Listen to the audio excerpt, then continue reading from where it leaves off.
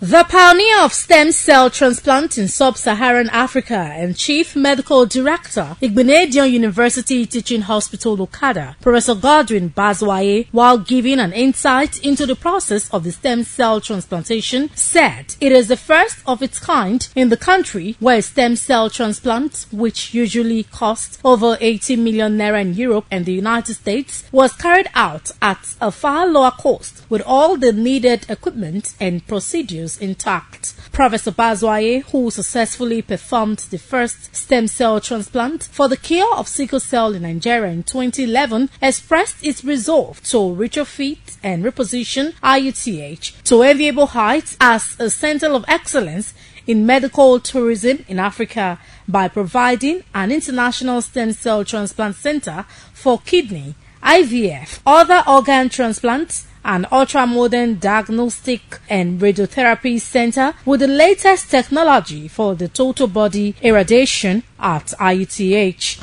Stem cell transplant is a cure for many diseases. Igbinedion University Okada and Igbinedion University Teaching Hospital.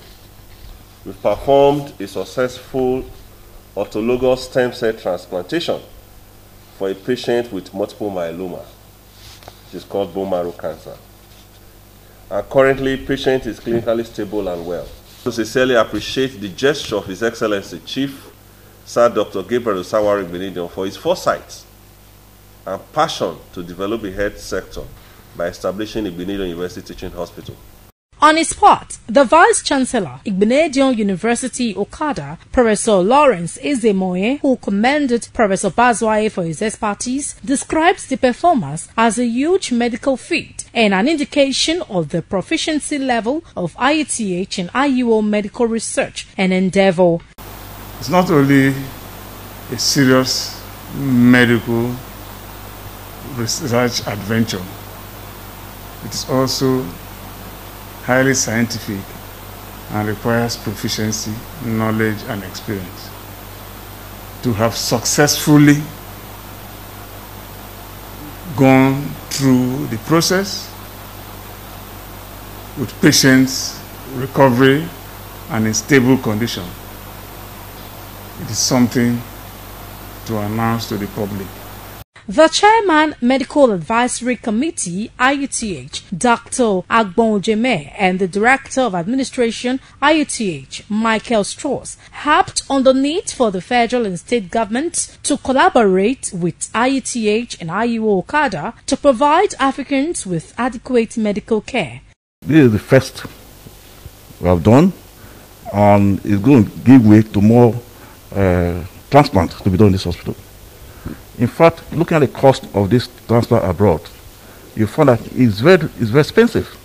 Only very few Nigerians can afford it.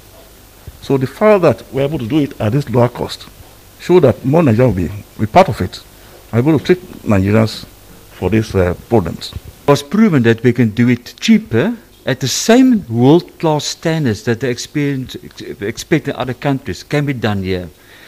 So yeah, we want to build as a center of excellence.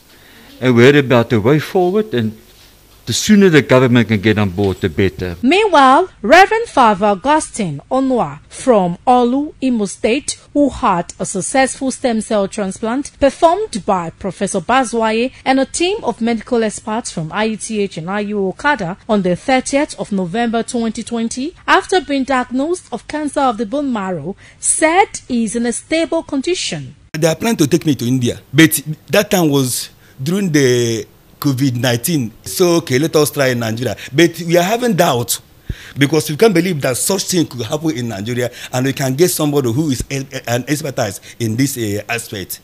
He said, let us try. Then you can see I'm okay. Adesuwa Lato reporting.